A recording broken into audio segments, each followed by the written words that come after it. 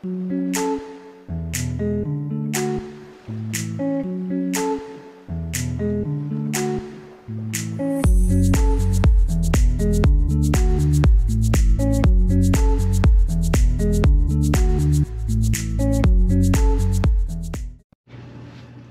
going on, everyone? Moose here, Airguns of Michigan, and today I'm going to kind of finalize my thoughts on the Pro Slugs that were sent to me to test out, and never seems to fail. I don't get messages all day long. As soon as I start shooting a video, everybody and their brother seems to want to reach out to me. It's kind of annoying sometimes. But we're going to talk a little bit about the 357 and the 457 rounds. You know, you guys saw the groups that we did, you know, with the Air Force Texan 357 as well as the Air Force Texan 457 LSS. And, you know, I want to talk a little bit about the slugs from each one of these batches that actually performed the best for me personally.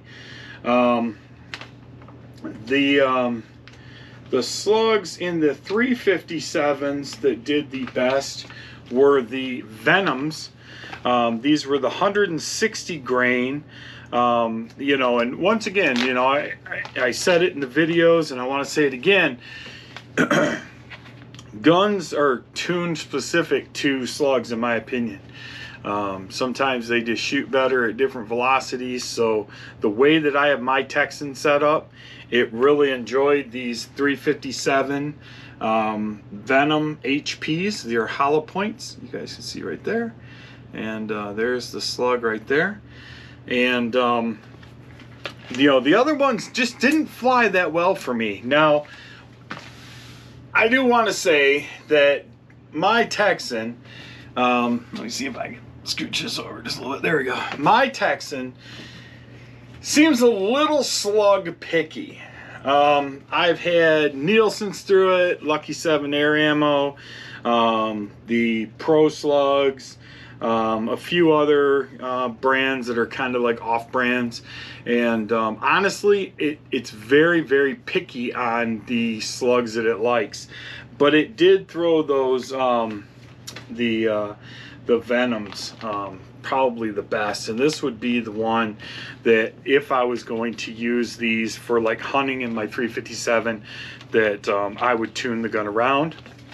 And then when we get to the 457, the Reapers, these things, if you guys saw that group that I shot in the 457, which I know you did, we sent 3 of these 420 grain hollow points downrange, and every one of them basically looked like 3 little like dots. I mean, that's how accurate these things were coming out of my Texan LSS. Unfortunately, during that testing, I couldn't do the 530 grain Goliaths. Turns out that if I had a stock Texan in 457, it would be able to manage those, but with the LSS, I guess there's a smaller breech opening. So it is what it is. But these were the 2 that flew the best for me. They were both hollow points. Both of them are very similar in construction, and they just did an outstanding job, if you guys could see in the video. So, you know, Pro Slugs, man, these guys are the real deal. They're certainly very capable slugs. So if you guys are in the market for some slugs, you know, Pro Slugs is certainly an option, and they do quite well. So with that being said, I'm Moose. This is Airguns of Michigan.